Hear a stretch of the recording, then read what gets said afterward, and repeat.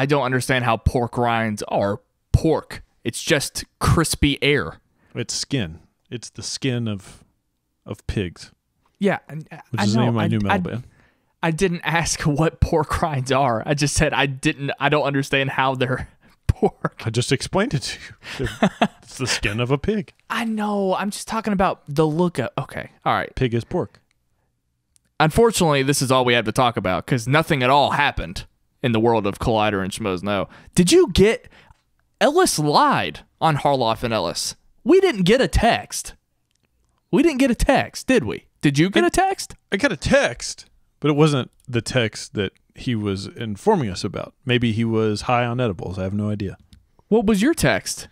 He wanted to talk to me about solo podcasting, which I did for like 10 minutes last week, and Colin Cowherd and Bill Burr and shooting the shit. And I didn't have a ton to talk to him about, so I stopped texting him back. I do want to thank you for holding down the fort last week. I greatly appreciate it. Listen, it's a stressful world out there in general, and it was a stressful week last week. I had to put not just this podcast together, but it also made me realize too, one of the reasons we work so well, besides the chemistry that we have, according to Christian and other people. Yeah.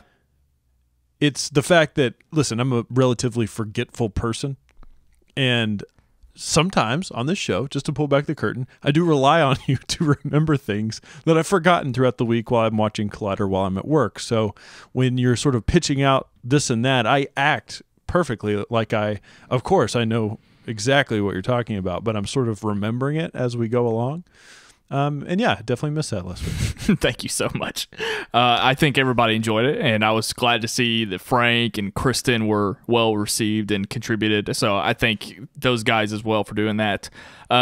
Did you see the comment where I accidentally edited out Kristen and I forgot to bring her back, and I talked to no one for 30 seconds? I actually got a text from a fan who will not be named, texting me about the thing that you did, and I said, "Look, right, I wasn't a part of that podcast. It's gonna be fine." Listen, let me ask you a question, Ryan Snelling. You've known me for a long time. You've podcasted with me for long enough. What do you think my reaction was to finding out about that information? That I had omitted this thing from the podcast, that I had misedited the podcast? It's just not a big deal. That's exactly what I thought. I was like, There was one episode of the Schmoeville After Show where I messed up in the editing and somehow my co-host's track got scooted over a little bit. So for like an entire 10-minute conversation, our dialogue was overlapping each other's. Well, one of us would overlap, and then there would be a pause before that person talked, I guess if it's moved over a little bit. And it was disjointed, and you would have thought that the world was ending. I was in Lexington. I couldn't come back home to fix it. It wasn't going to be worth fixing it, taking the time to export it and upload it back. It's like you would have thought the world ended, and I had that Jaye Williams moment where I was just like, yeah, I'm not going to care about this. It's fine. We'll try again next week. You texted me and you were like, can you listen to this to see, which I'm the wrong person to do with stuff like that, because I'm just like, let it go. It's fine. So you had a booger in your nose during the YouTube video. It's not a big deal. Did I have a booger in the... No, but I'm constantly worried about that when I film YouTube videos. I'm like, do I have a booger in my nose here?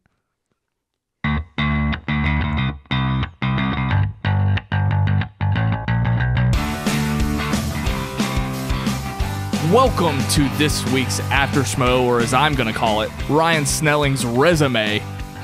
I'm Ryan Snelling. My name's Jaye Williams, and to be quite honest with you, I don't know what part of the previous, 6 minutes that we've been recording is going to be used as the intro, so I'm just waiting for a text from Christian. We are on the precipice of a brand new Collider video. Right? I think they're vulnerable right now.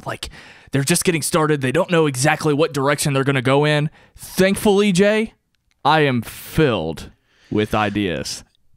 Yeah, listen, I liked the way that everything, and I know we're going to get deep into it, because that's what we do here. I am very proud of everyone there, of course, and I think everyone handled it with so much professionalism. And that's fine because they're business people, they're paid, and this and that. So I'm going to do for everyone else at Collider what they wanted to do while they're on air right now. All you doomsday motherfuckers out there need to realize that you do not know what's going on, and now you need to just go take a nap and eat some soup. Look at what's going on now. This is some punk rock shit. This is the rebellion. We out here. We in this. It's going down. I told you so. You guys need to just relax. Let's go. We've been saying it for months. Chill the hell out. Mama, we made it. Things are going to change. And y'all look stupid as hell. Squad. Do you think right now either Christian is fist pumping like, yes, I couldn't say that, or he's just going to send us a DM and be like, what the hell was that? I think it's going to be Dennis, who looks into the camera, points his finger at us and says, listen, motherfucker. The person that's finally just been bottled up. It'll be like Mitch from Waiting. Mitch from Waiting. If you all know that scene, John Francis Daly, he's been abused the entire movie, and finally he just goes ape shit on everybody. Suck on these nuts! And you. And he points to Dane Cook. Well, he wouldn't point at Christian in this particular instance. He goes, you are the shittiest motherfucker in here. And now he's writing the Flashpoint movie. So, very good. I would like to go over, I've got the Hollywood Reporter article in front of me. I also have the version that Collider.com made. Before I get into all that, before we dive deep into this fresh news, I just want to say that this week in general, even though I don't think I think we did a good job not falling into the doom and gloom and trying to sort of manage expectations in Schmoeville, I hope that we contributed to that conversation. But aside from all that, this week in general, there was just it was just a lot of fun being a fan of Collider this week. It was just kind of magical in a sense, and it was a huge weight that was lifted off our shoulders, right? Because I'm not going to go super into it, or confirm or deny what we knew and what we didn't know, but we've been on the front lines with this stuff, and it has been trying times just to sit there and be like, yeah, you guys should just keep your chins up. It's all going to be good. I remember hearing from Christian when he first kind of involved us in it and told us what was going on. And I remember thinking that it felt like an Entourage episode. And that's sort of how it's described in the article. And then it's sort of, I think when the narrative of it, it feels like this like Deus Ex Machina, like Fernandez just came in and saved the day, swooped down. Deus Ex Machina. Is it?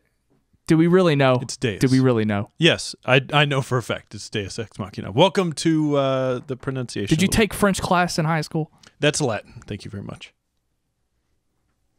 All I'm saying is it just kind of felt like an Entourage episode where there was so much conflict and people were wondering how it was going to be fixed. And all of a sudden somebody just swoops down. There's a savior at the last minute and it all works out. That's sort of the motif of that show. It all is going to work out. And then I sort of got to thinking a little bit more about that. And yeah, it was kind of fun to see it that way. But and I was reading a lot of the comments too in the Facebook group. I don't know if I like the idea of saying Fernandez is a savior in a sense, because I don't know what there was to save. I don't know if you are on board with that idea. Like, this is a transitional period, but to buy into the fact that this was like a big saving moment for the gang, I don't know if that's how it's supposed to be. I don't know if that's how it's supposed to be interpreted, right? Yeah, I mean, listen, I don't think we're ever going to know. Maybe we will. We'll have to wait and see after the town hall thing. But listen, a few things. Let's just get a few things straight right here. So, yes, the ownership of Complex over Collider is no longer the case. However, there is still a relationship with Complex and Collider. Complex is still their CPM. and they are responsible for some distribution things that are going on with the channel and this and that, which is a fantastic, and the article said as much, it's a fantastic relationship to still maintain, to be in business with one another. Both people sort of get to have their cake and eat it too. It seems like Complex wanted to sort of move in a different direction, and Collider wanted to move in a different direction. And if that was the case from the get-go, what that signals to me is the fact that Complex didn't really know what necessarily to do with Collider with this new direction. So it could have left a lot of people sort of out in the cold and out in the dark. I'm not going to speculate really any further into that. But it seems like Marc Fernandez, as an investor from a business perspective, sort of saw this opportunity to go in and sort of inject some money, also with a silent partner who we're not sure who that might be, but inject some money into it and also bring some new ideas to the table. We'll go through what some of those ideas are, but this is a very interesting sort of thing. This is something that you don't see a lot in this community, so to speak. You see production companies be bought and sold and this and that. That's not really that big of a deal. But for something like Collider that doesn't exist that much, this to me seems more like a tech company acquisition of things, so to speak. And that's very exciting, and we'll break all that down the more we get into the article. Let me, since you brought up the silent partner thing, I want to get this out of the way real quick because I've been kind of building up this. I almost posted about it in Schmoeville the day that this was announced, and then I realized I didn't want to take anything away from that. I didn't want to do a whole negative post. But so the first thing out of so many people's mouths after this news came about, everyone always likes to bring up Campea. And the fact that there's this unknown silent partner, everybody, I don't know if people were joking about it or legitimately thought that Campea was involved. Guys, you're doing it again. You're doing it again. You're doing that thing where you just assume, and you can't imagine a Collider video without Campea, even though it has existed almost as long as the Collider with Campea. And this is supposed to be great news. He is doing his own thing. I'm not taking anything away from what he's doing to the side. It's just a non-point. Like, I don't know why people keep bringing that up. So if you just think about it for a second, that's not who's involved. He doesn't need to be involved. He doesn't want to be involved. Can we just move on? Let the past die. It's not Campea's Collider anymore. And to be fair with that whole situation, we don't know who it is and who it isn't. But at the end of the day, it kind of just doesn't really matter. Like, that's not something to focus on. They weren't throwing out this mystery box for you to unpack who this could be. Obviously, if it was somebody crazy, like, I don't know, if it was like fucking Bill Gates or something like that, then yeah, that would mean a lot of interesting things for Collider, but it's just not the pivotal thing that people really need to be focusing on right now. Right. This isn't a twist in a movie that we're trying to figure out here. They think a guy who has a Patreon page is the silent partner who bought Collider. Yeah, it makes a whole lot of sense. Anyway, give me a break. The part that's clearly being overlooked, people want to bring up Campea. How about the fact Fernandez produced Vice City? That's the biggest tidbit that I got from this article. Forget about the Collider stuff. Vice City, the Dexter mobile game? Who is this guy? Let's talk about some of the stuff that I read that I didn't need to, not necessarily didn't need to expand upon, but that I could. Hold on. I wanted to close my Savior Complex point real quick. And again, I'm not taking anything away from it because this move is the most like swagged out, like swaggerific move I've ever seen. Like, here's this guy here. Let me just buy this company and take us into the future, employ all these people. It is a dope move. So I didn't want to take anything away from that, but I just didn't want to make it. I didn't want to go all these episodes talking about how it's not doom and gloom and then act like there was something that needed saving necessarily. I just wanted to be careful with that language. Yeah, for sure. The point that I was about to make, and I got thrown off track because that text message from Ellis that he said that he was going to send, he just sent it. So I was like in the middle of the show, like, oh, okay, so there's that thing. Anyways, there were things in this article that, to my knowledge, we weren't really privy to that I found fascinating. Things like Collider currently employs 18 people, and they are hoping to employ 50 people by the end of the year. Now, we don't know specifically what that means. That could mean 50 full-time employees. It could mean a mixture of full-time employees and freelance people. That in and of itself is extremely, extremely exciting and interesting and fascinating. And to what level that could mean. That could mean people in front of the camera. It could be people behind the camera. It could be, I don't know, who knows what it could be. But also this whole idea, and this is what I really want to get into with you specifically, is the fact that Collider is not only going to be giving us the content that we know and love, that we're used to, and some new content as well, but they are also sort of turning into what seems to me to be somewhat of a production house, somewhat of a third party and ancillary organization or company that develops content maybe specifically for other people, or content that they could then turn around and sell on to another company. And this is why I sort of throw out that whole idea of maybe it sounds like a tech business move, a company that is developing apps, developing programs for other companies to use, or to turn around and then sort of sell those off as, some sort of, I don't know, just a financial commodity that they can have to raise money for their company. What did you take away from that bit of the article? Jay, I'm glad you brought this up. I've got pilots that I've written. I've written movies, plenty of features, scripts that I have locked up on my hard drive. I'd be willing to share with anybody who's curious over here at the company. And it's another reason why I will be reading my resume live at the end of the show. We've done that before.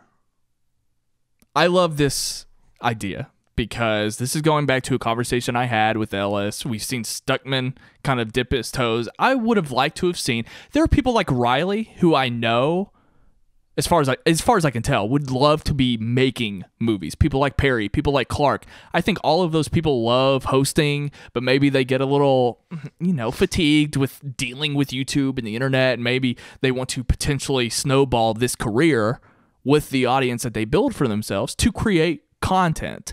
And I think that's very exciting. And yes, that is me assuming that those are the people in place that would be able to do that. Maybe I'm putting too much on them. Maybe they would, hire other amateur script. I don't know. I'm not sure how it's going to work exactly. But I think that this is a really, really exciting idea. It goes beyond the restrictions of YouTube and what you can do there. And I remember people like Christian, people that they have the most patience out of anyone I have ever seen, because I would have been the guy, the second Collider changes in any sort of way, if I was behind the camera or in front of the camera, I would be revealing everything, because there was no way that I could hold this in for this long, because this has been in the works for a long time. I'm going all the way back to when they teased an original series back on the Schmoes and the live show, when Sasha Pearl Raver was apparently writing it, and it was going through rewrites, and then I don't know if that fell by the wayside or not. But I think there are people in that building that have been wanting to do this type of thing for a long time. And again, if you still want to believe that the people in that building will contribute in some way, shape, or form, I think it's cool that they have people like Copster, people like RB3, who can maybe contribute something when it comes to filming this stuff. Because I know, like, I gave Roka a hard time the past couple of weeks about what does it mean to produce heroes.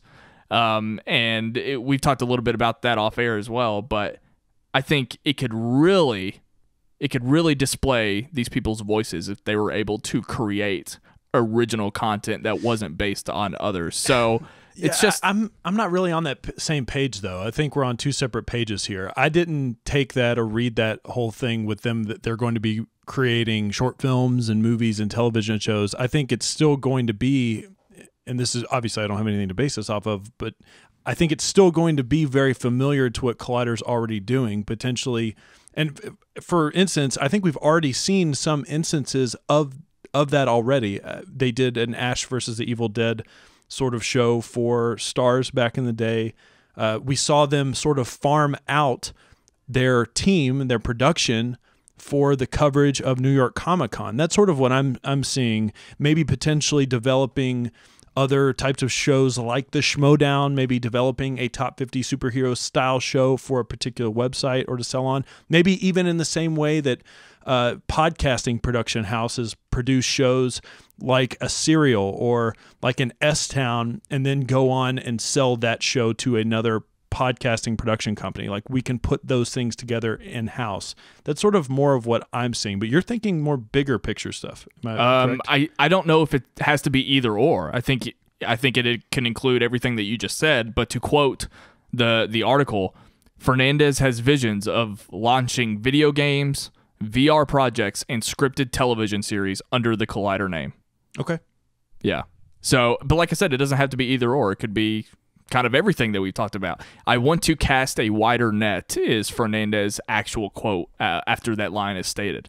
So we got that tease too from Christian in Harloff and Ellis, sort of talking about potential wrestling content. This is something that's been on the table for, correct me if I'm wrong, for quite a while. The speculation about some sort of wrestling show or even some sort of MMA show via Collider has been sort of talked about for quite a while, and video games as well. Not that people like Christian and Roca couldn't do it, because they obviously could, but that was something that came out of the mouth of Campia a lot. So that was sort of something that I get the video game. They've dipped their toes into it with the VR stuff. I get that. It makes a whole lot of sense. That's one of those things, and we could go back and forth about this all day, but sort of a part of nerd culture, and it's expanding in a similar direction. Well, video games is just one of those things I'd be afraid to do because it's so. I think it's. I mean, it's just so saturated. It's like, do you do this because it's so popular, or do you stay away from it because everyone else is doing it? It's just, it's one of those weird things that you sort of have to learn. But I don't know. I don't think they're afraid. They did those VR videos before. They haven't been around the past few weeks, but it looks like they're going to be coming back. So we'll see. Let me ask you one question real quick to get your take on this. So one of the interesting things that you and I pay close attention to outside of maybe the Collider and the Schmoe space is just what other people and other sort of channels and brands are doing that are similar to Collider. We've talked a little bit about The Ringer before. We've talked about Screen Junkies before. Is there any shame in saying that Collider might need to, with this new sort of blank page to sort of create more stuff and new stuff, should they be putting a few of their eggs in the basket of playing catch up? Sounds negative, but should they maybe adjust some of the things that they're doing to maybe accommodate for audiences that might be used to The Ringer, where they have their podcast feed and this and that? Should they potentially move in that direction, do you think? Yeah, I think we've had a version of that conversation on here too. We have, but it seems so much more real now, right? I think so. I think, going back to what we just said, I think that might be something. I don't know how seriously they're taking it right now, but having a podcast network, I think, could be huge, because obviously podcasts are another thing that's pretty saturated at this point. Everybody has a podcast, but I think there's still room, and I think they have the capabilities to just fly past all of the amateur hobby podcasts that are out there and become something like the next Ringer. And it could even just function entirely outside of Collider. Just have another podcast network that houses completely different voices, and they have their movie show, they have their TV recap show. It's like, I think there's still plenty of room to do all of that stuff and make a big splash. And I know, again, moving away from Collider Video, I know that Collider.com in general has a couple of those kinds of podcasts already. So I think you could cast a wider net, maybe involve sports, maybe maybe that's how you test things out, because even The Ringer has what's called Channel 33, for those of you who don't know. Like, of course, they have their core shows like Bill Simmons, The Bill Simmons Show, and The Watch. They just introduced the TV recap show. They're going to be talking about Atlanta. But they also have a Channel 33, which is sort of just a mixed bag. And I think even The Watch was there before it became its own show. And kind of like an SK Plus, sort of, but a little bit more diverse. Kinda. But it's one feed and just sort of a hodgepodge of completely different episodes of a podcast. And I think Channel 33 is utilized as an experiment for that. Sight and sound. I could see them doing that in that way if they wanted to maybe see. Top 10 show is a great example. How the Top 10 show was a podcast on SK Plus, and then they were like, I think this could sustain a Collider video, and it did that. And, you know, aside from what actually happened is a whole other conversation. But that's sort of what I'm thinking about. Yeah, and I mean it's sort of an interesting model, and it's an interesting method, because the way that Collider has done it in the past, the way that it sort of exists, is sort of backwards in terms of how it's done now, or maybe not done now, but how it's been done lately. You take a channel like ESPN. Everybody's heard of that, hopefully. And a channel like ESPN, they have their ESPN radio content, but it became so popular, they said there's no reason for us to continue to show replays of this college football game that nobody gives a shit about the third time. Why don't we just take our ESPN radio shows and put them on television? Let that sink in. On ESPN, they just take the radio show and they put cameras in front of people's face. There's no reason why that couldn't potentially translate to something on Collider. And of course, we do have the example of Top 10 and that being the case there. But it's the same thing that I've always said. You don't always necessarily have to take up that studio space. You don't necessarily have to do all that stuff. There's no reason why you couldn't have a show like Top 10 take place in a closet in the new studio space. There's just no reason why that couldn't be why that couldn't happen. And I'm glad you brought it up, because I have a ton of podcast ideas that I would like to pitch in a room with Marc Fernandez. Oh, do you? We can do that at the end of the at the end of the show. Excuse me. You could pitch them. You could pitch them for Sight and Sound. I need to ask you this, because I'm not really familiar with these terms, and I figured you would be the guy to go to, and I think our audience might need some help with this. Explain. I'm going to quote this block here. Fernandez says that he's looking at ways to incorporate the blockchain technology that powers cryptocurrency into the Collider business. But when asked about the role of crypto in his business, he declines to provide much detail beyond, we know the kind, the freedom that potentially Ethereum, and he's going to make fun of me for fucking that up, and other cryptocurrencies can bring to the table. Help me out with that. Honestly, I don't have a ton of knowledge on cryptocurrency stuff. Okay, very good. What I do know about it in general is it's a very sort of volatile and lucrative sort of currency system, in the sense where no one really knows where it's going to go, but it has provided or has proved to be quite beneficial. In fact, in the last, I think, 6 months, there was like a huge jump in like cryptocurrency worth and value, and a lot of people dumped their shares of that, or whatever, however that works, and they made quite a bit of money. I don't necessarily know any sort of way that content can be created around that, outside of the fact that it's just very, very niche. I don't know if that's sort of what he's speaking to in that regard, or what the article is alluding to, or if that has something to do with perhaps how things are financed. I honestly have no idea. I really don't know. Of all the times that I needed you to cite something from Joe Rogan, you did not come through. Well, first of all, I don't cite anything. I just speak about it in unsure terms. That way no one can hold anything.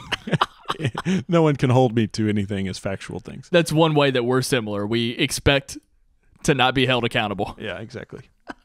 You have to tiptoe around things. That's why. Well, I said I wasn't sure. Or I would just completely flip my stance on a particular opinion without warning at all, and I do not expect anyone to call me out on that. Right.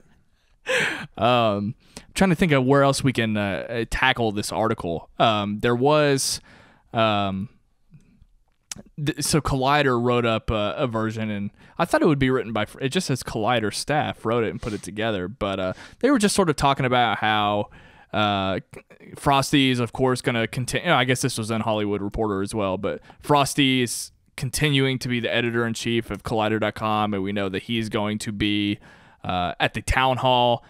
It even says that beloved shows like Movie Talk, Jedi Council, Heroes, and the Movie Trivia Schmoedown, actually, and it says, and of course, Movie Trivia Schmoedown will remain stalwarts of Collider's YouTube channel, but look for new and exciting things to come. But again, they just sort of expanded on the idea that it's an independent entity. Currently hiring, by the way, I don't know if I want to do this because I'm going to apply for every job that's on here, but I will let all of you know that you can apply or ask about job inquiries at jobs@collider.com. And that's pretty much it. Are we missing anything from the Hollywood Reporter? Not necessarily. The only thing I really want to talk about here that's left to talk about is this whole town hall meeting thing. Now, this is a fantastic opportunity, I think, for everyone there to sort of discuss the plans of the future. Not only personally am I looking for it to be the sort of town hall where people ask questions and this and that, I would love for it to be personally a State of the Union, to sort of hear out of the horse's mouth. And I don't even like horses, but the fact that where this... Who's the horse? Christian or... Dennis. Dennis is the horse. And I want to know where things are going in the future. I want to know where the company's going. I want to know maybe not necessarily specific plans of the type of programming, but where they are sort of going to start putting some of their intentions and some of their energy and all of the things that they have at their disposal. Because I think it makes a lot of this doomsday clock that people were sort of counting down leading up until this announcement had to do with the fact that they just couldn't talk about a lot. But I think what can really win a lot of people over who still might be skeptical with this whole article is just saying, here's what we plan on doing a little bit more specifically. And of course, the fans will be able to ask a lot of those questions. I think we have been tasked to come up with a few ideas of questions ourselves. But yeah, I'm looking forward to it. Monday is going to be somewhat of an event. Yeah. I feel like I need to take off work. We need to maybe go live afterwards and break down everything that's happened. I don't know. I would like that idea. I have already taken off of work, so way ahead of you there. There's no way I can do that. Don't ask me, Christian. He'll call you. Is there any way that you can take off work? You can pay me. You can pay me for the time missed, and then it'll be all good. Yeah. I think you just got a text. I did. We've both been texted by Ellis in the time that we started recording this. So I don't know if his ears were, what is it? Ears burning? What is it when you are talked about? His ears were burning. I didn't. Is that right? Now you're making me question. I didn't mean to hurt him.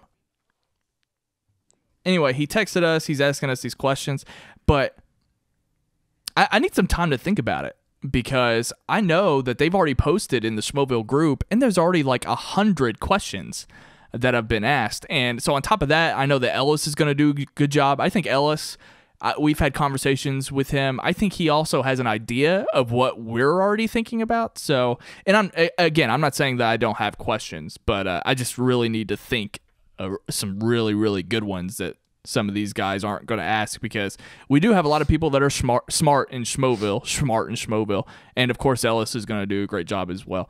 But yeah, you're right. Monday, I think Monday's going to be fun. I'm actually kind of looking forward to it. In the way, like I said, it felt magical this week. It felt like an Entourage episode, and I think the town hall is going to represent that as well. I think we're going to hear things in this town hall that weren't necessarily in the article that will continue to keep us excited. So yeah, I need to come up with some good questions. Yeah, we do. Maybe we can talk about it off air. Maybe we can coordinate that so we don't ask the same question. Exactly. And I don't know. I guess we're supposed to text them back. I don't think people are calling into the show or anything. And Christian's not going to let me call in no matter what. So already asked. Yeah, you're too much of a loose cannon. You never know what you're going to say. Okay, so continuing on with the magical week that was in Collider Video, let's talk about just the sudden drop of the rebranded Collider Movie Talk. Oh, okay. Yeah, let's talk about that. For some reason, I thought we were going to talk about Harloff and Ellis because that was also somewhat of a sudden drop. In fact, I had written off watching Harloff and Ellis this week. We're not going to get it. And last night I was watching the UK game, and it was a late game, and I realized that I had to... You even texted me. You're like, I guess we're not getting Harloff and Ellis. Yeah, well, I was watching the UK game, and I realized I still had to watch Harloff and Ellis, and I looked, and it wasn't there, and it was almost like 10 p.m. Eastern, and it's usually out well before that. And I happened to glance in Schmoeville to see if anybody had asked when it was coming out. And Copster even commented on the post, someone asking, and he said that it was coming out tonight. So I was like, what gives? Of course, we know that it's there now, and we watched it. But for a while, I didn't think we were going to get it. And I was kind of disappointed because I thought there would be plenty to talk about. But we'll get to that. Movie talk was fun. I saw the tweets. Dennis put out a tweet Tuesday night asking us to be sure to check in tomorrow. It's going to be a very exciting episode. I didn't know why. And then I woke up to a brand new thumbnail. We like our thumbnails. We're very critical about our own thumbnails and about other people's. We don't usually talk about our critiques of thumbnails here on After Schmoe, but just know that Ryan Snelling and Jaye Williams, we go pretty fucking deep, all right? We even look at the thumbnails. We say, man, could you believe what blah, blah, blah's thumbnail was like? Oh, it looked like shit. It looked like ass. Not this one, though. Well, I don't know. Yeah. I haven't actually studied this thumbnail particularly. I was looking at the logo primarily. But tell me your thoughts on the thumbnail. Well, it's essentially the same thumbnail layout, but it is the new logo in the bottom left. Okay. Right? Yeah, I think so. New thumbnail, new logo, new sort of color combination here. Listen.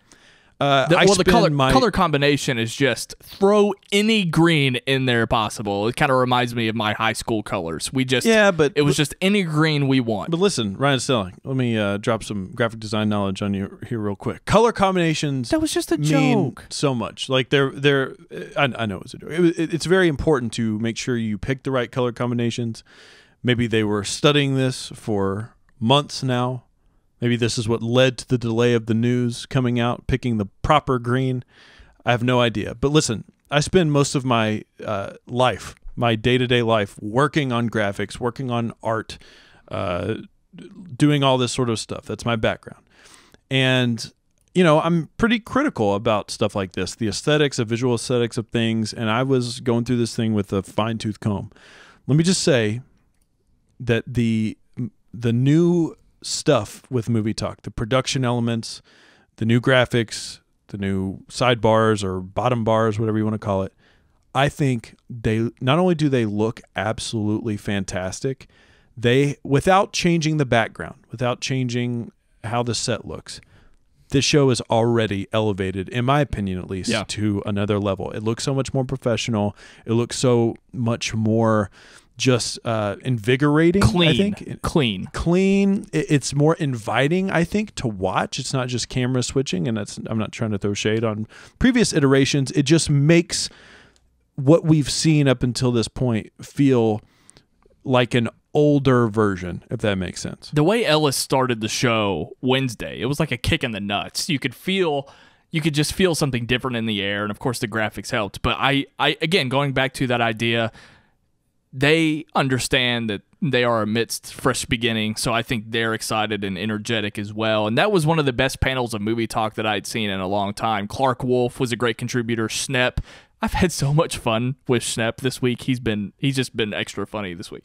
But it was just a really great show, and nothing was lost, right? Like, it was slightly different at the beginning, but ultimately the stuff that you love about Collider, the chemistry and the hot takes and all that stuff was still there, but it was just a much prettier, cleaner, more professional Collider Movie Talk, and that was really great. I thought back to something that Christian said to me a couple months ago. He just flat out said, look, I'm tired of looking like a YouTube channel. And when you compare what they've done now with Movie Talk with that sidebar that they had, it's just completely different, and it makes all the difference in the world that they've done that, and I think that fits in line with that quote from Harloff. It's kind of funny, even with the sidebar, it's funny going back and watching older episodes of Collider Movie Talk because you're able to see the difference in the cameras and the lighting and this and that, and this is just another one of those great progressions and evolutions of the show, but it was also big enough to where you could really feel it. Like, absolutely feel it. Yeah, I don't think you realize how much value is added to what you're watching on a day-to-day basis than when they're talking about a particular movie or a particular trailer, and they can cut to the trailer.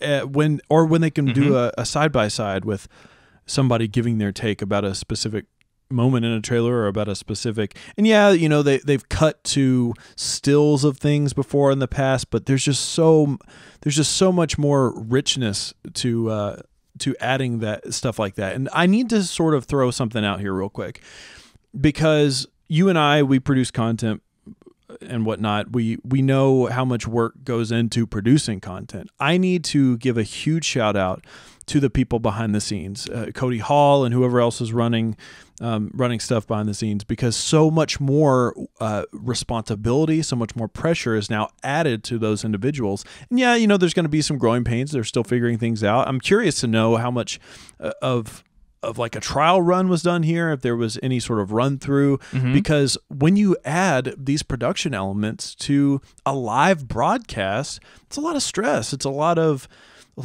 practicing that needs to go into all of that stuff. So I just want to, you know, give a round of, I mean, I'm not going to clap, but a round of applause, a pat on the back to to Cody Hall, and I'm sure Cobster had to do with some of that stuff. I mean, Adam, absolutely. maybe. I mean, there have to be, to a certain extent, without there actually being this physical thing, a script on how all this stuff is going to be executed. It's so technical, and they executed it so well. And I'm so proud and I'm so happy. And I think even more so, I'm annoyed with all you assholes out there that weren't patient enough to see some of this stuff. And I'm sure there's still going to be people that are like, well, there wasn't that big of a deal. How about you go to sleep, okay? How about you chill out? How about you relax? These are people who are working their asses off. And half of those people feel better already. Like they were the downers. They were talking the doom and gloom. But and now they feel even those better. People that feel better, I'm just like, get out of here. I don't want to hear it. Yeah. You sound like my aunt. Does she have that voice? Ryan, how you doing? Well, I just hear it a lot. I walk into the house. Get out of here. Put your pants on. Put your pants on? You ever podcasted with your pants off before? Well, yeah. I've also reviewed movies without my pants in YouTube videos while I've had a booger sticking out of my nose. Have you ever farted while on After Schmoe? Probably. Okay. Anyway, I was getting stressed out watching it, just knowing that Cody was back there, a bead of sweat rolling down his forehead. And then I thought, could JTE do this? I want, here's what I want. Guys, we got this new stuff going on. We've got all this new content we could get. Can I please have a camera feed and access to like one camera on Cody Hall the entire time? Yeah. I just imagine him just like frantically switching things and turning knobs, praying to God that he's turning the right little knob on the board there. It's fascinating. Roka comes over. He's got a water bottle that has this like 3-foot straw that reaches up to his face without distracting him from the monitor. Cody takes a sip, and then Roka runs back and grabs a towel. They're spraying water on him. That's how Roka produces the shows. Like he's like a corner man in a boxing ring or something. Yeah, like that. He's the cut man in the. That's fantastic. Yeah. This is just sort of a side note, because I want to actually ask you about Heroes as well. Did you get a chance to watch Heroes this week? I watched both Heroes, yeah. Okay. I want to ask you about that in a second. Before I move on to that, I think it now is a good to talk about all this extra work they're putting into it, how much work they're putting into making sure that we're noticing some of these changes. It's also a very important time to point out the fact that, listen, Collider, this channel that we love, the people that we love watching from week to week, they have now broken ties from Complex, which is exciting in the sense that they can kind of do what they want. It is a very punk rock move. It is a very sort of rebellious thing. I'm not saying they were rebelling against some corporate entity and all this and that, but now more than ever, I'm not saying that you can't criticize, you can't want things to be different from what you're seeing. Of course not. But now more than ever is a great time to support what's going on in Collider and let them know that you appreciate the things that are going on. This is a very bold and brave thing that all of these people are doing. The safety net of a big company and a big corporation has literally just been taken away from them. And it's exciting to sort of set sail without that. And But it is also dangerous. There's a lot of risk that goes with it. So I think now more than ever is a great time for us as a fan community and whatnot to get behind these people and support them and appreciate them and hope for the best in this scary sort of endeavor that they're going out on. You're absolutely right. I also think it's a great time and a great opportunity to examine the fact that these guys, like you said, it's punk rock. These guys moving forward are going to do whatever they want to do. They're going to do exactly whatever they set their sights on. They're just going to do it because they are capable. I don't know if Complex ever interfered with anything that they wanted to do but couldn't. But now more than ever, set your expectations, come to an understanding that support is important, but they are going to... I trust that Marc Fernandez and the team over there, they're sort of going to pave the way. I think they're thinking, again, a lot of big picture stuff that we can't fully grasp yet. And let's be for real here. Who wouldn't trust the producer of Grand Theft Auto Vice City? I mean, anybody who can come up with the storyline and the dialogue of Tommy Vercetti, get out of here. We're in good hands. Yeah. So did you have any expectation? I'm not saying that this was required, but because Movie Talk was different, I was ready to see something different in Collider Heroes and Collider Jedi Council. I didn't really get anything. Well, they got the toys out of the way in Jedi Council. I did notice that. Yeah, they're still there. They still got some stuff on the desk, which is fine. Not the same way. Oh, God, no. Hell no. I could actually see Perry. So I guess I was ready to see a few things here and there that might be different about those two shows. It wasn't a requirement by any means. They didn't say that anything was going to happen. But did you go into any of those thinking that you might see something a little bit different? You know what? I was curious about it. One of the reasons that I asked you about Heroes is because I actually didn't get a chance to watch Heroes. I'm very busy at my day job. Everybody that listens to the show from week to week knows that I watch Collider during my day job, which is part of the reason why I'm so behind right now that I can't take part in this Town Hall after show. Anyways, I didn't get a chance to watch Heroes, and I was curious to see if you saw some of these changes. It makes sense, I think, now that I'm thinking about it, that you kind of got to get your baby out the door, or I'm sorry, you got to get your oldest kid out the door first. You got to get your flagship show sort of transitioned over to these new graphics, to these new production things going on, the technical aspects of everything. So it makes sense that would be the case. I did notice that, and I don't know if they're looking to do this. I think it would be interesting to see Jedi Council sort of update their graphics and this and that, something that we've talked about in the past. But yeah, I hope to see that in the future. I would like to see that in the future. Do I need it? No, I don't necessarily need it.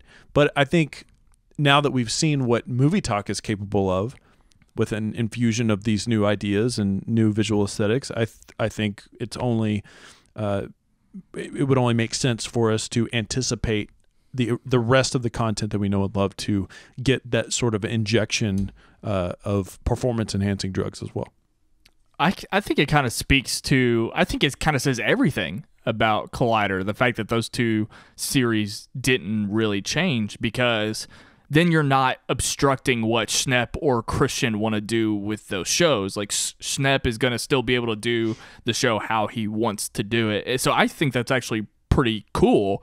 I mean, that's not to say that they don't have changes in mind later on, but I think we got a little bit of that this week. I haven't watched the entire episode of Jedi Council, but I did get enough to know that it was Jedi Council as we know and love it right now. But business as usual. Yeah. So I didn't want to say like same as usual, because I felt like that was a negative connotation. That's not what I was getting at. I don't think so. And I mean, I think I am curious. You sort of posed an interesting question. Maybe it's not a question, an interesting statement. I am curious to know how much sort of leverage each individual who hosts these shows sort of has on all of that stuff, on the visual aesthetic and the look and the vibe and how things go. I am curious to know as well if that is the case, if they are sort of the deciding factors on things, if they look at something like Movie Talk and they say, well, what can we do? Maybe they don't want to change anything. And I think that's perfectly fine. Again, it doesn't have to change. I would like to see energy put into not just making the shows better, but also developing new shows. But I am curious if Christian's thinking to himself, what can we do to sort of make Jedi Council better, to elevate it to a new level? And I guess my question to you for these specific shows, obviously with Heroes, there's always things going on, and I'm not saying that's not the case with Jedi Council, but there are times where you have peak viewership where you really don't want to be experimenting with things, right? And I'm not saying anything against Rebels, but obviously while we're sort of on the ramp up to Han Solo, would you rather that happen now, or would you rather that happen during peak Solo interest, or coming down off of the sort of ramp of Solo? They might as well. If you're specifically asking me about Jedi Council, they might as well wait till after the movie. Yeah. Because right now, I mean, Jedi Council is huge I agree. for Collider. We've talked about that quite a bit, how it sort of has its own separate community. It feels like that's it feels like that's a show, and maybe Heroes is like this too, but I think like a great portion of Collider subscribers are only there because of Jedi Council or their Star Wars content. So I don't see... Then again, they could change something, and I might like the change. And it depends on how big of a change it actually is, right? Should they just completely do a total redux of Jedi Council right before Han Solo? Probably not. I mean, after that movie, they have after that movie and Rebels will be over, they have an entire year and a half of, well, let's call it a year before Episode 9 stuff ramps up. They have a whole year of stagnant time where they could do some kind of stuff. Yeah. So they might as well wait, and they proved that they can be patient with this kind of stuff. I think they can give it a couple more months at least. Yeah, I'm kind of on board with you. I think that would be the smartest move. The one thing that we're not really touching on is the live show. Again, no one's told us to shut up about it. No one's... Well, I think a post was deleted on Schmoeville. But other than that,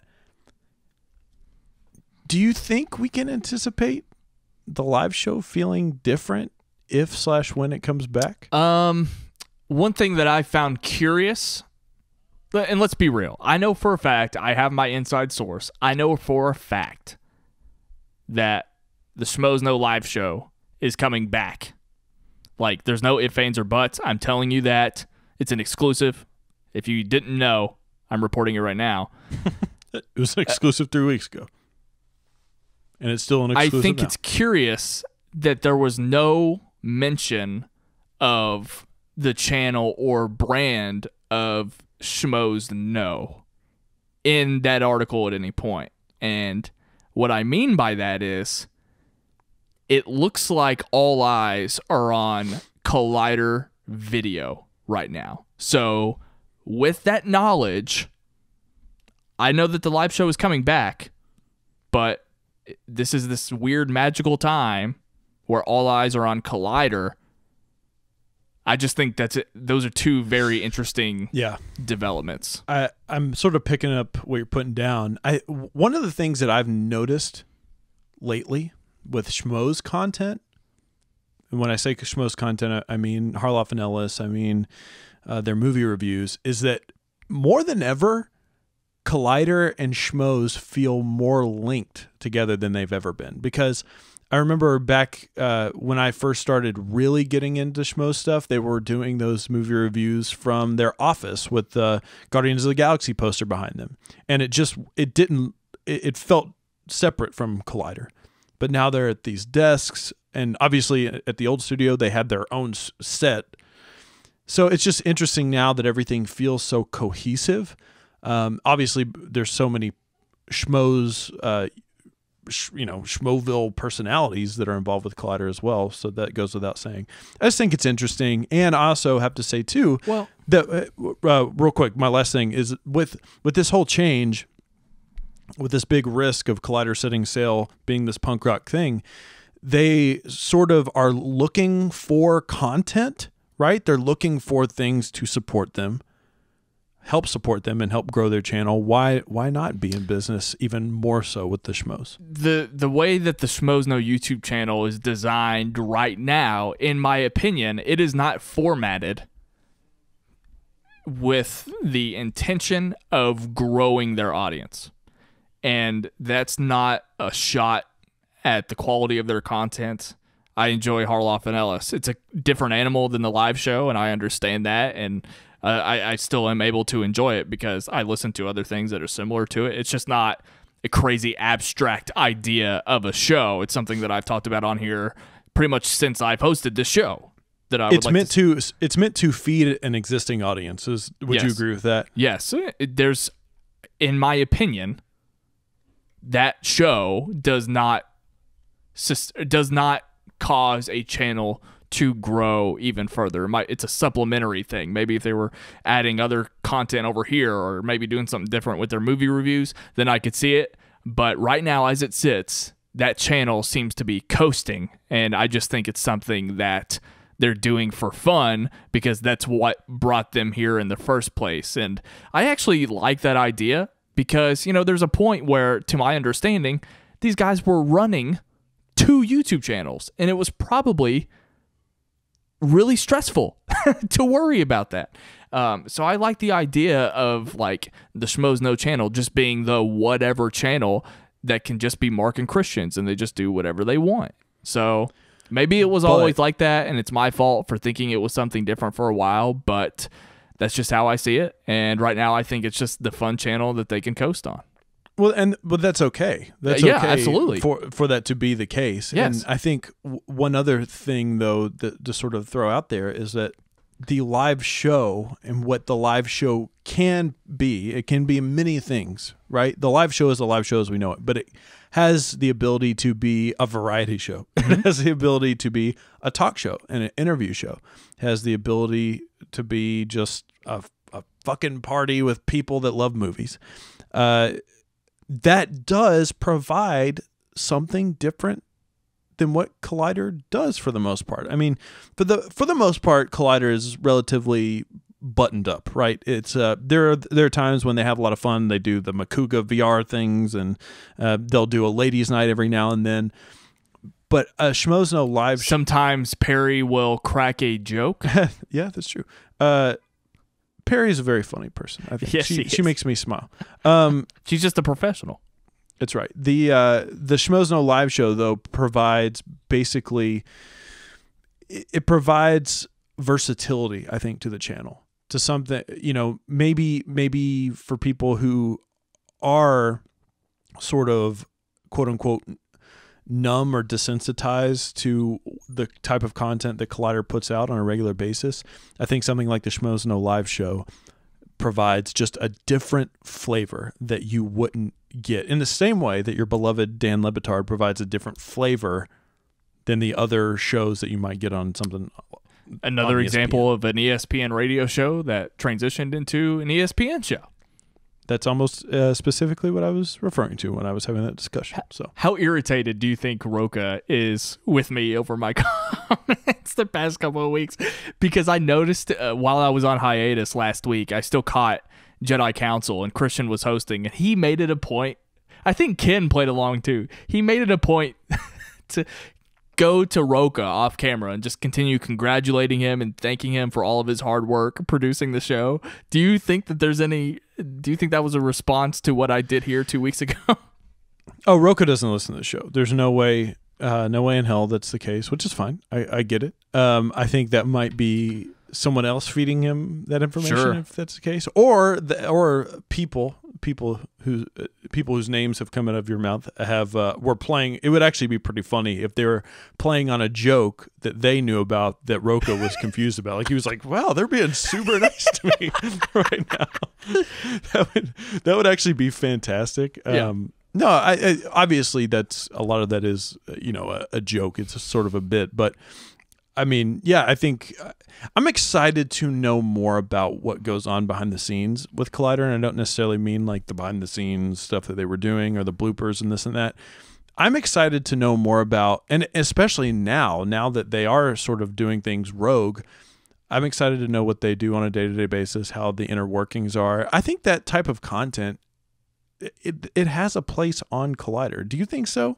Like some things like that, maybe some like a day in the life or a vlog sort of thing? Well, Jay, I'm glad you brought it up because when I was in a band, I filmed all of our studio updates, the studio tours. I know how the editing and the pacing of that kind of docuseries would work. I have the equipment. I've got the camera and the lenses and all that kind of stuff. That is something that I've been talking about on here as well, something that I would like to champion. And at least give us a tour of the studio. I'm still we saw glimpses of it in the pictures of the gang and Tommy Wiseau. I'd be curious to, even if it was just a quick Harloff carpool episode. Yeah, we had a Harloff carpool in like 2 weeks, but which is interesting. You know what's funny? We're talking about this right now, and that's something that I do want to see more of too. Is that I want to see more of. I want to see Collider occupying more spaces besides YouTube. I want to see them do things. Obviously, we've talked about podcast stuff until we're blue in the face, but there's no reason why they can't utilize a Facebook Live more. There's no reason why they can't utilize Instagram. They utilize Twitter pretty well into the stuff that they do. Or even, what's it called? Vero, the new social media that people are still trying to figure out. There's no reason why they can't utilize those things. And a behind-the-scenes thing, a vlog thing, would live perfectly on those outlets. And, you know, Josh McCouga, not working there anymore, not helming social media. Hopefully they find somebody that can figure out a way. If that were my job, or if that were your job, I think we would look at those platforms, especially like running social media, as an opportunity to still develop content, because they are content development platforms, regardless of what people use them for on a day-to-day basis. So Jay, I'm glad you brought it up. I pretty much have every social media account imaginable, and I use them all. And you still have Snapchat too. I watch Gary Vee religiously, and I think I understand the value of. Could that please be from now on? Anytime we apply to any job, we just put Gary Vee listener. Subscriber to Gary Vaynerchuk content. Yes. And then if they're like, well, I don't know what that means, then you just say, your loss, and then you walk out the door. And little do we know, Fernandez and Vaynerchuk are best friends. They're both arguing about who's going to buy the New York Jets next year, and they're going on, and they don't trust each other. And this is arguably, well, probably not arguably, this is our biggest platform that we podcast on. I just need to throw out a distress call. Ryan and I, we basically live by the Gary Vaynerchuk way of life. So if you value that, we're here for you, okay? You know what we're talking about. We get it. I am going to add that to my resume, so don't be surprised if you hear it again at the end of the show when I do the library. Anything else? Well, are we going to talk about Harloff and Ellis? Before we get to Harloff and Ellis? Let's go ahead and tack that on at the end. Actually, before we move on there, SK Plus, let's talk about SK Plus. Yeah. Just for a second. I mean, we just got to put a nail in the coffin of Beardo. I thought for sure maybe he'd come back around and we'd see an episode pop up, but that just hasn't happened. So may it rest in peace. I had an epiphany because I'm a contributor to the Wangers Patreon. I realized that a lot of my money was going towards Beardo. There's also going towards Cody, and Cody is a big Le Batard fan. That's true. I can just text him a Le Batardism right now, and he would respond with the reply, and that's all the conversation would be, and it's amazing, and I'm glad I have that relationship with him. But with Beardo, however, I don't know. I might have to rethink this whole Patreon. I haven't had a JT movie things in a while, too, which is good for us. Did that ever count? It is good for us. I don't know. Yeah, but no Harloff carpool in like a couple weeks, which I understand. I talked about it a little bit last week while you were gone, that it feels like they're sort of trying to, it seems like they're closing deals and the stuff behind the scenes. I said last week that because we didn't get a Harloff and Ellis, because we weren't getting carpools and this and that, of course they're on Movie Talk and this and that, but it just seemed like more than ever, I felt detached from Mark and Christian, because it seems like on Harloff and Ellis, on the live show, on Carpool, it seems like that's when we're breaking down that wall and we're actually getting a one-on-one with these people. But when they're on Movie Talk and these other shows, these more produced shows, which is fine, there's nothing wrong with this, it just feels like there's more of a wall up, there's more of a divide, and I'm not getting the hangout session with Mark and Christian. Can you sort of understand where I'm coming from with that? I might need you to rephrase it. I thought at first when you started talking, I thought you were doing one thing, and then as you moved on, it went to another, and I'm a little confused. Okay. When Mark and Christian are on Collider, when they're on Movie Talk and Jedi Council and this and that, it feels significantly different, less personal than when they're doing Harloff Carpool or when they're doing the live show or when they're doing Harloff and Ellis. And last week, we didn't have any of those things. We didn't have any of that. And I felt for the first time, I noticed more of a detachment from them. It felt like I wasn't getting to hang out with my friends. Could you echo that sentiment, or could you understand where I'm coming from? Not to rain on your parade, but no, because I was detached from all of it last week. Right, I understand. Yeah. So I didn't pick up on that vibe. I mean, obviously, I have wondered and thought about, where Harloff Carpool is. Schnepp brought it up. I don't know if you caught that. Schnepp called him out. I think it was on Movie Talk. Aren't you doing that car show? And Christian goes, we're taking a break. I didn't pick up on that. That's hilarious. I don't know if it's a permanent break or not, but they did bring it up. Schnepp called him out. Oh my, Schnepp was cracking. Anytime Schnepp, he is the worst ambassador for the movie Trivia Schmoedown, and I love it. He doesn't even know what it's called.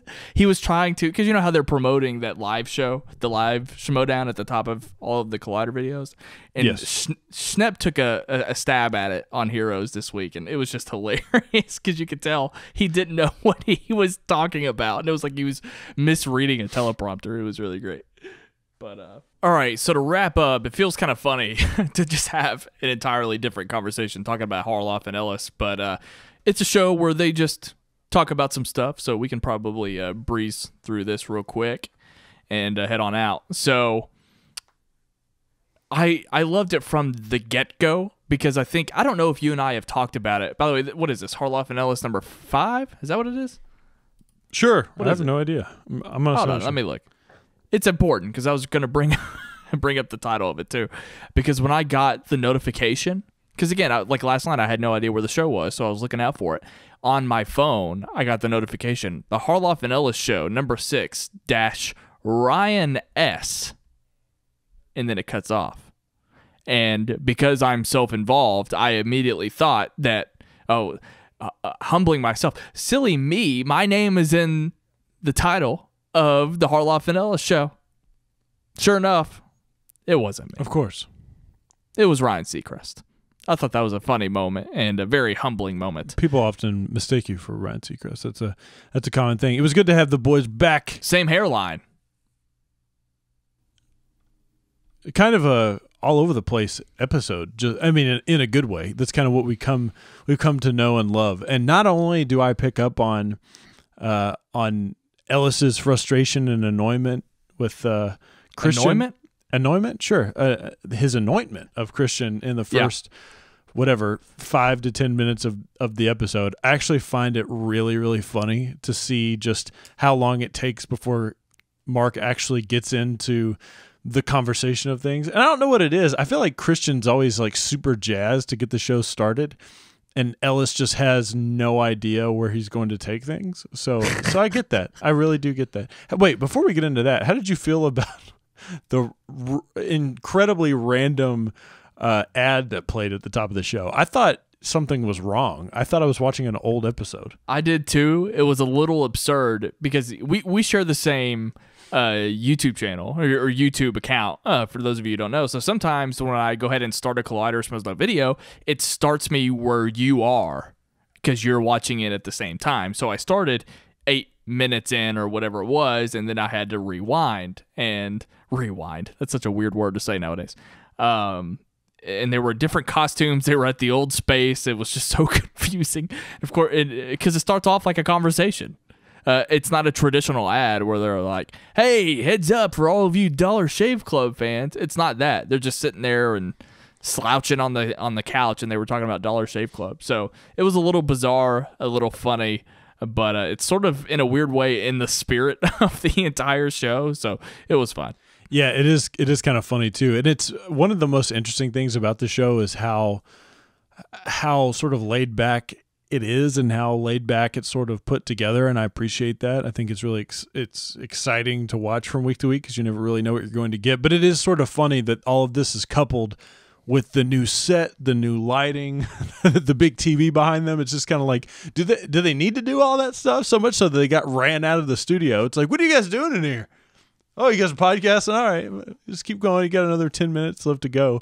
It's just kind of interesting how those things are coupled. Like, could they not just sit in their offices and do this? The echo might not be as bad. That's not me throwing shade, but I'm legitimately saying, you never know. I want to see what their offices look like. They could do it in the car. That's right. Combine carpool. Oh, I was going to bring this up. I had a genius idea. I didn't get to say it on here.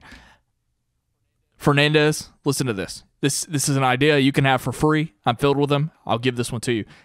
Collider in cars getting coffee. It's a very obvious, apparent, self-aware show, but the episodes is based on whose car you're in. So there will be an episode with Christian. Maybe he's going to pick up Ellis on the way to work. I don't know if that would ever happen, but just a little brief trip. You can get into sort of his day on the job as well. Cut it all this together. There's one episode. It's Christian Harloff's episode of Collider in Cars Getting Coffee.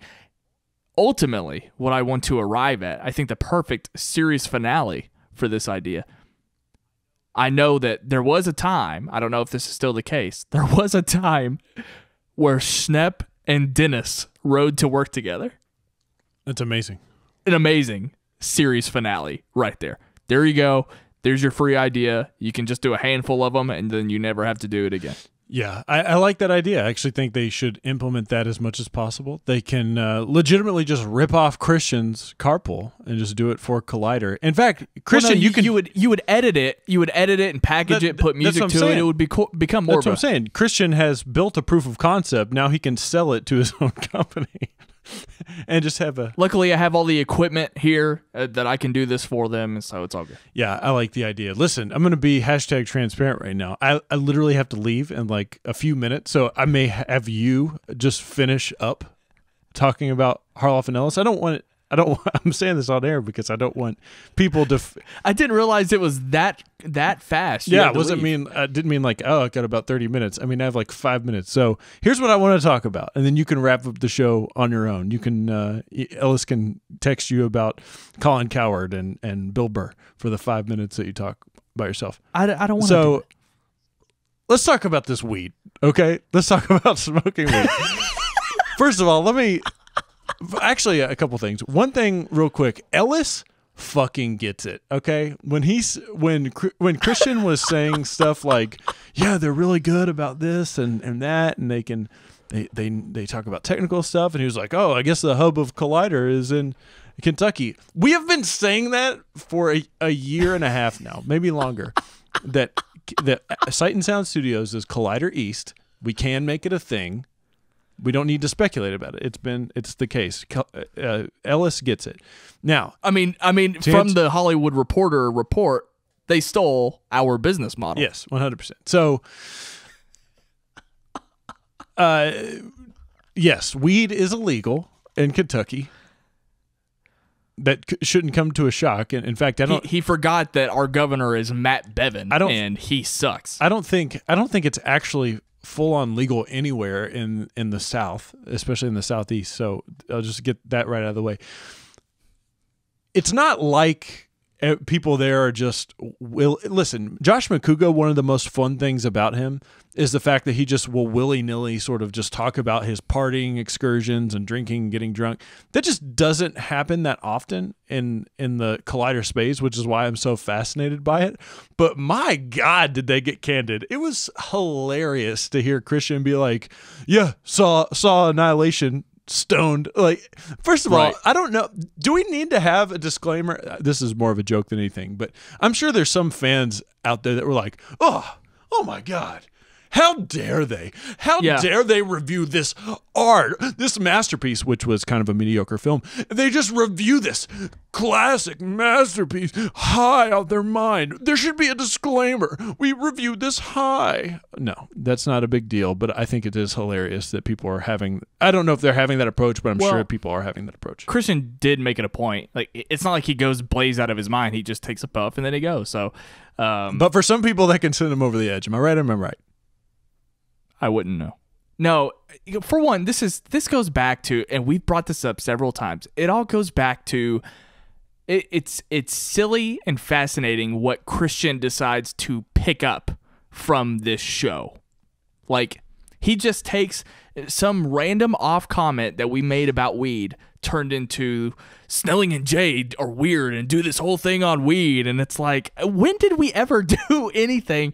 I think, if anything, we've just said how it just takes us aback a little bit, because more often than not, they aren't talking about it at all. So there is some shock value to them bringing it up, but it's not like we have this weird stigma about marijuana and weed in general. And I mean, like you said, where we come from, it's not legal. So it's not just like out in the open, everybody's talking about and doing this thing. So, I mean, it does take us aback a little bit when it comes up in the content that we take in, just because, I mean, I listen to Disney radio for most of my day. So whenever they throw that stuff out, I think it takes us aback a little bit, and it was probably worth bringing it up on After Schmoe. But it's just one of those silly things, and it makes me laugh, the things that Christian takes from this show and sort of runs with in this really silly way. Yeah, I agree. You can find me at Jaye Williams, J to the A to the Y to the E on Twitter and Instagram. It's the same for both. Ryan Snelling, it's been a pleasure to have you back. Last thing I'll say, Ellis, if you eat weed, you are still participating in weed. I don't know why he thought to say, like, yeah, I don't smoke weed. Sometimes I'll eat some. You're still doing it, okay? You're still doing it. It's okay. You're pothead. We get it. I also like the sort of hashtag transparency discussion they had about his personal life. Also very fascinating. Ryan, I'll see you later. You can close out the show. All right. I love you guys. Goodbye. Finally. Can't stand that guy. Well, it's just you and me now. And Jay thinks I'm going to continue without him. Yeah, we have the entire episode of Harloff and Ellis to discuss, but, you know, I'm just not going to. I just can't. There can't be a discussion with just me here. I might just read my stream of consciousness notes, and then we will dip out here, as we say in Kentucky. I don't know if you guys know what that means. This is your stream of consciousness notes, brought to you by SightSoundPod.com. Here's what's wrong with you. Sir Putz a lot, LMAO. Christian asks Ellis questions like Beardo does. Is Chris Hardwick disposable, Ellis? I said that because I know Christian loves Chris Hardwick, as do I. He's the pioneer of this industry. I look up to him. I love recapping television. Walking Dead. You got to wash your hands. Is it surprising to anyone that a stand-up comedian doesn't have energy? The fact that he even works out blows my mind. Billy Bush is a douche.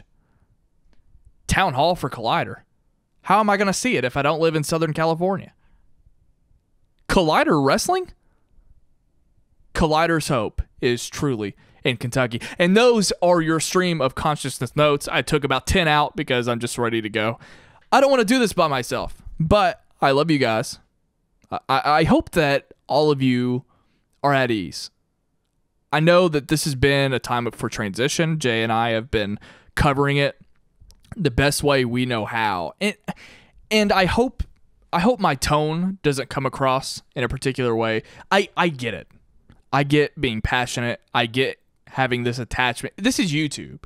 So I will defend that if you're going to get attached to any particular personality, YouTube is the place to do it, because it's a much more intimate relationship than it is when you turn on AMC and watch The Walking Dead. I mean, it's just, it's different. And it's one of the great reasons why YouTube and podcasting, this new media, is so great. But at the same time, I hope that you guys can relax and feel comfortable and feel better about just the unlimited potential. I mean, there's things in that article that surprised me, and I think this town hall is going to be filled with useful information, and I think it's going to continue to be exciting. So again, I just ask you, sit back, wait, be patient. They were patient. They were very patient when it comes to keeping all this close to the chest. I know it frustrated them. I know it has to be such a relief for these guys to be able to communicate with us. And I hope you feel that too. I hope you can honestly tell these people are glad now that they are able to share this information with you. So I just want you to think about that. I want you to get excited. This was, like I said, I wasn't kidding. This was a magical time to be a Collider video fan. And I'm excited about the transitioning. I'm excited for all the new things, all the new possibilities, and just all aboard. That was my tweet. Come on, just hop on the ride. It's gonna be great, and I think we can all say in Collider we trust. I honestly feel that way, and yeah, you can find me on Twitter and Instagram at WhatUpSnell. Actually, Jay had a good idea. We might. Well, I don't know about him. It just depends on if we can get together on Monday. But I really like the idea of maybe Jay and I going live in the Schmoeville Facebook group and sort of talking about the I don't know, maybe we could put it on SK Plus or something. I might be able to work that out and talk to Christian and Mark about it. Sort of like an After Schmoe special, if you will. That's a good idea. I like that. So yeah, just be on the lookout. The best place to stay up to date with that is the Schmoeville Facebook group, of course, and then to follow me on Twitter at WhatUpSnell. I will keep you updated. Thank you so much, as always, for checking out After Schmoe. I hope you enjoyed it, and I will see you next week. Hopefully there's a lot more goodness to talk about. Peace out.